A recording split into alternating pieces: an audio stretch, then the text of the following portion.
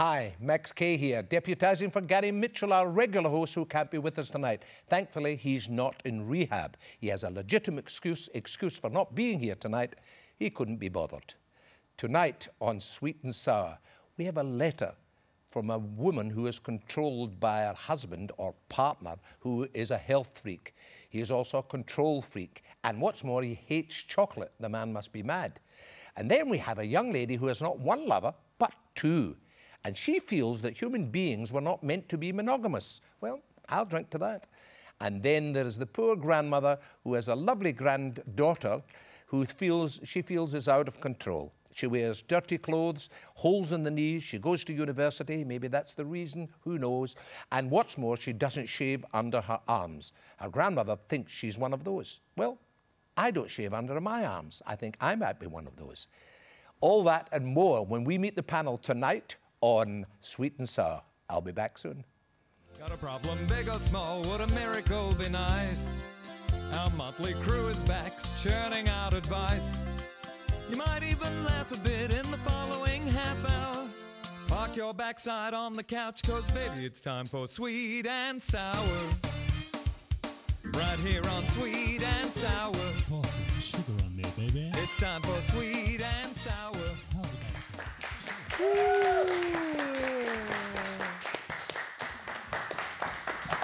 Hi there. I'm not Gary Mitchell, I'm Max Kay, just in case you hadn't noticed. Welcome to Sweet and Sour. It's lovely to have you here with us, and it's lovely for us to be with you. Well, I think it's lovely for us to be with you.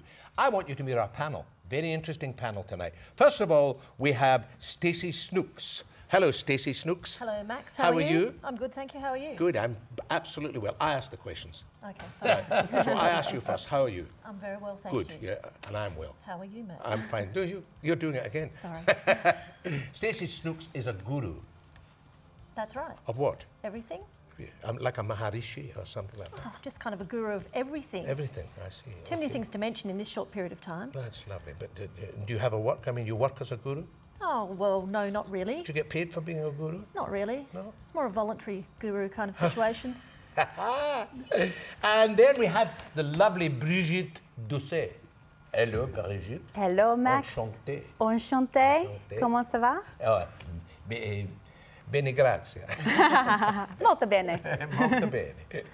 How are you? I'm well. It's lovely to be back. You're in Sydney. I mean, you're here now, of course. But you're a school teacher in Sydney. Yes, that's correct. Tell me about that. I never knew that. Well, I actually... Why wasn't I told?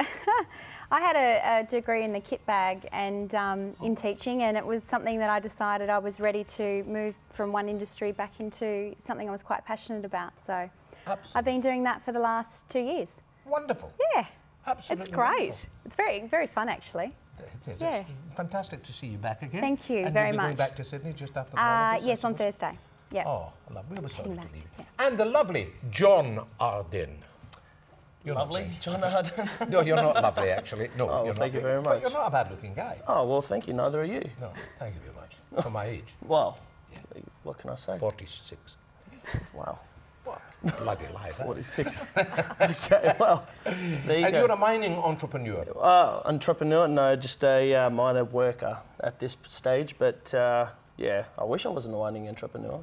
First time on Sweet and Sour? It is my first time on Welcome. Sweet and Sour. Thank you You'll very do much. Well. There's some very interesting questions for you. Looking forward to it. And on the end, Heinz. Hello, Heinz. Maxie, how are you? Heinz, why don't you dress up when you come on this program? Man, I've done it for 10 years. You're Actually, so- my 10th year. You're that just I so come to dull the show. when you come on these programs. Why can't you I wear know. light clothes? Now, you know, the people love me in my pink suit because I'm the only one who gets away with it. You are, that's it. Besides being Nobody's going called to... one, a silky one, you know, and this sort of thing. Nobody questions your sexuality when you wear pink. No, no worries, mate. No I had worries. to watch it when I walk across King's Cross with my jacket on. Oh, King's Cross, oh, where am I?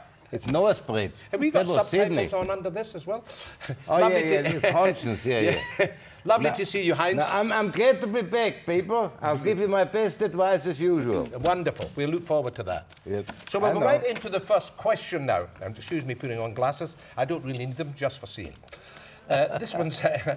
hello, Sweet and Sour panellists. What is it with men who want to control every morsel that women eat? My man, who is a confessed health nut, asks me daily about what I have eaten. You see, he's into conspiracy theories about food manufacturers and always recites the same lines about them having little or no understanding of the real health considerations. I keep telling him that the government ensures that there are no toxic substances in our foodstuffs. He won't let me eat chocolate. Shame, shame. Processed meats, lollies, or my favourite, twisties. I have to take fish oil, olive oil, and linseed oil. My God, you must be very regular. I can't have too much sugar, have to eat fruits and so on. You get the idea. Is that he thinks that he's going to live forever. Is he insecure about his mortality? He says that we can all have an obligation to be the best humans we can be. And that starts with our body. Really, I think everything is bad for you, but he's so good to me that I just do it, even though it drives me crazy. Is he over the top or in the right? Stacey, you will be an expert on this. Stacey. Stacey. Sorry, I'm not an expert on this. Well, Shelley, I'm absolutely shocked that you have to give a rundown on your whole day's eating habits, because whilst I understand people should eat in a healthy fashion, it's also nice to have some of the other things that are probably not so healthy but we enjoy. So I think everything in moderation. Have some chocolate, have some twisties, and if you can't get them past your boyfriend or your man, just don't tell him you had them. But I think everything in moderation, and you need to take control of what you want to eat and not be accountable to somebody else, because it's a little bit ridiculous, in my opinion. He's a bit of a brute, isn't he? Well, I think perhaps she might need a new boyfriend, to be honest. That's right. Somebody who eats a bit. Who eats chocolate and all the bad things. Heinz, for instance. Yeah, I'm on a diet, as you can see. I can see. You've lost about 3 grams since I last saw you. Yeah, that's 3.5 actually. That's the potile. Yeah, well, it's my turn, is it? You finished? Have you yeah, got said finished, everything? thank Yeah, Yep, she finished. okay. Thank you, Stacey. Right, well, I was conspiracy theory and all that. I was thinking a bit of the cohort of Julia Gillard's, you know, that you sort of give him all the healthy food and it doesn't pass wind.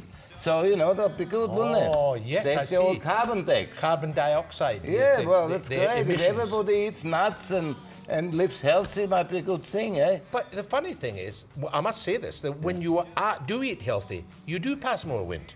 Well, it depends. Because you start eating greens If and you cabbage get and one of things my like that. goulashes or a garlic with sausage, that's explosions. Yeah, oh, is it? Oh, thank you for I warning don't want us. to get too much into detail here. Thank you for warning us. But yes, now you're safe. I've been eating very carefully tonight. Thank you.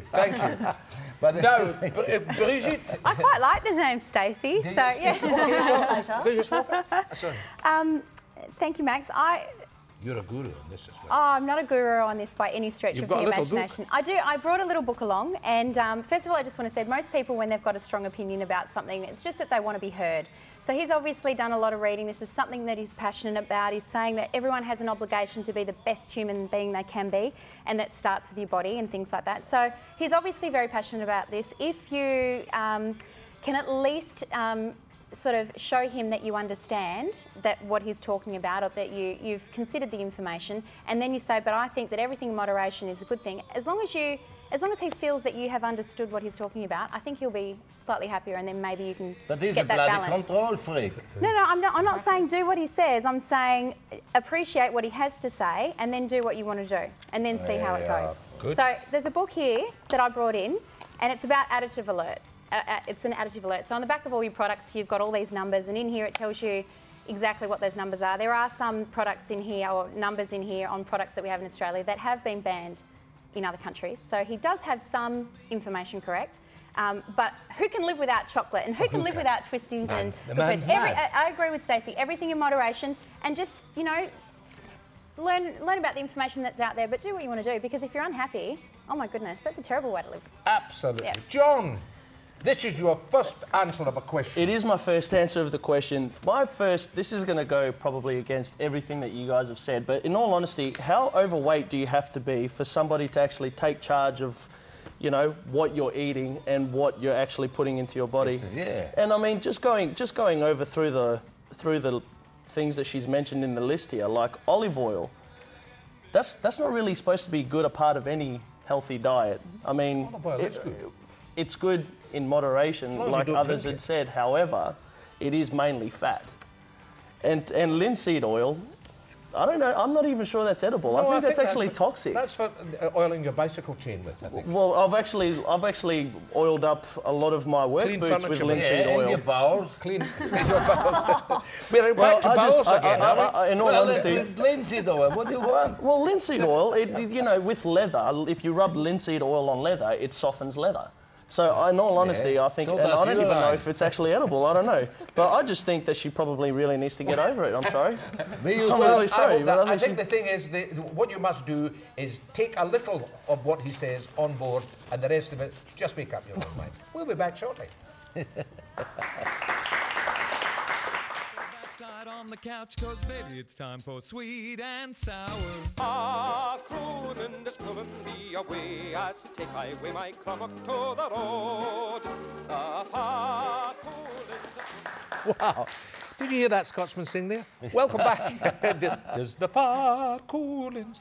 Welcome back to Sweet and Sour. Now, if you want to send us a letter, and I hope you will, please send your letters to letters@sweetandsour.net.au. I'll do it again. letters@sweetandsour.net.au. Now, if we read out one of your letters, or not necessarily we, but the other panel reads out any one of your letters, you will receive a movie pass from Natalie Cameron at NRC. A movie pass. And this movie is, in fact, Tree of Life. Fantastic. Everybody know of the Tree of Life? No, I haven't. It's got, in it is Brad Pitt and Sean Penn. Fantastic. Oh, yeah. So Any there you birds? are. Yeah, pardon? Any birds? Oh, there'll be a couple of birds in the tree of life. I don't like watching that. blokes.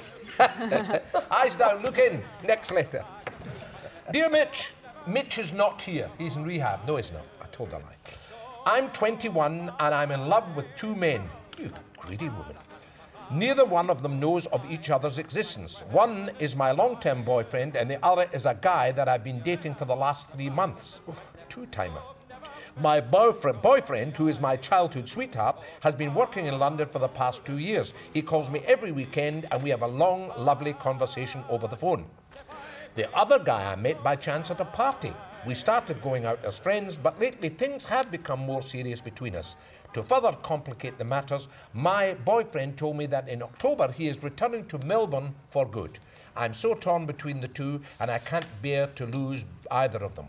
What am I to do? Because I'm thinking humans were not meant to be monogamous. That was Kim from Preston, Victoria. Wow. Well, Brigitte, you as an experienced teacher, you would know this. What do you think? Do you think humans were meant to be monogamous? I think that anthropologically speaking, men Yep. are all about getting their genetics into the next generation, and women are about protecting and nurturing their offspring. Oh, beautiful. So, You mean they want to get it away? They want to get their end away with anybody?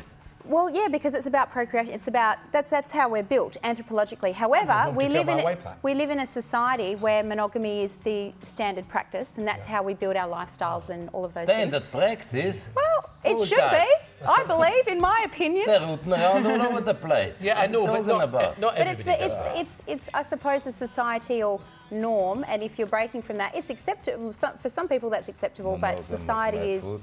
So what should this so do? that's my What should she opinion. do? I think she's been with this guy for a very long time since she was little, childhood sweetheart. She's obviously looking sideways now and starting to develop a relationship with this other man.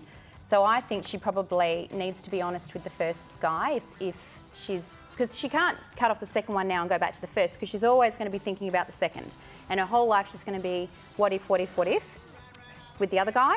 So it's sort of a gate closed on the other one, sadly, and she's kind of got to step up and take responsibility and choose between the two. And I think probably she's got to go in the avenue of the second guy. That's my opinion. So she can then Frankly, experience that and move little on. bastard, I'll tell you the truth. Who's next? Who have we got next? John. Well, Now you know this. You're of that age, John. I'm 25. Oh, well, So I roughly can say that she's still quite young, but I think she's a floozy. I really do. Yeah, Well, I that's it, really yeah. do. She's a I think that slut. she is a slut. I mean, no offence, but she is. Like, she's obviously been with this guy for 2 years. She's been with this guy for 2 years, and now all of a sudden, she met a guy at a party by chance. It just sounds like she's really trying to make it sound really pretty about what really goes on. I mean, a lot of 21-year-olds, it sounds like she's in a really committed relationship, and then, you know, she just met somebody. So like Brigitte says, You know, she is looking for sideways, but I honestly think she needs to make a choice. She's going to hurt somebody whether she wants to or not, and she's going to have to make a choice, and she's going to have to live with it. You're right, John. Good words. Good words. Stacey. Well, I think if she's suddenly saying that she doesn't believe in monogamy, must mean she's not happy, because if she was happy, she would have no doubt about being monogamous. Also, I think she's a bit nasty to be stringing her boyfriend along, who's kept by her or stood by her for 2 years. Give it. And then she's off with this other guy on the side, and she seems annoyed that the boyfriend's coming back because she might have to make a choice. So she might end up with no boyfriends, because if each finds out about the other, she might be all by herself. Well done, Stacey. Sounds like she wants to have a cake and eat it too. Well done. Exactly. Well done. Yeah. Heinz. Well, I agree mostly with the panel here, but she's really some sort of, you know, I mean, in that age, 21, 22, people are supposed to form their lives, you see, and have a real relationship, the dream and the first love and all that. Like, you know, like, I mean, if you take me, for instance, I'm in the next age group, and I have a girlfriend north of the river, one south, depending where I am. Do you? But yeah, but I tell them both about my existence, you know, and they say, oh, yeah, It must, you're be right. it must be the pink jacket that does it. No, I wear nothing when I meet them. That's They much. do. It's actually nothing. You would like to know, wouldn't you? no. I can't tell you all my secrets, Heinz, I mate. think they think you're gay. You wear the pink jacket and they think you're gay. Well, So you're bloody day. you're safe. You're safe. No way, mate. There you are. She's a slut, like you said. No way. She's got to be honest, very honest, Yeah. with one of them, and forget the other one. And she tells them both, That's right. and goes to the sex She'll club. finish up on that. That's it. There you are. There you are. You've got good advice from the panel. That's it. I believe that you can't play two ends. You can't two-time. You've got to be decent. You've got to be decent. We'll be back with you shortly. The thing I want to know, Gary, I have one question, is when are we going on tour like Oprah? You have the fans, don't you?